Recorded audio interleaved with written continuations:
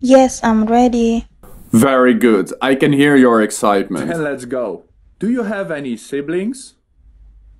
Yes, I have an older brother and a younger sister. What about you? All right. Obviously, from your native language, you pronounce the R or the R. Try to practice that to make it a little softer. And of course, focus on the pronunciation of brother, brother, sister, sister. It doesn't have to be too hard. I've got one older brother. He is great. Having sibling is great, but we argue sometimes. Don't forget the S in siblings. Make sure you read well or come up with a better answer. I bet. Do you all live together? Yes, we do, but my brother is away at college most of the times.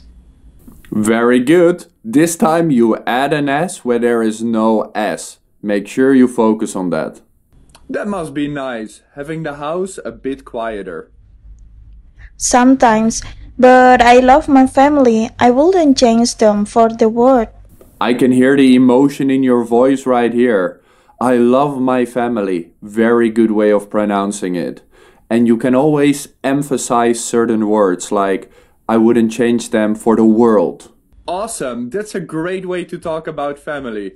Such a great job duetting this video, Mira. And may I just say, this beach looks amazing.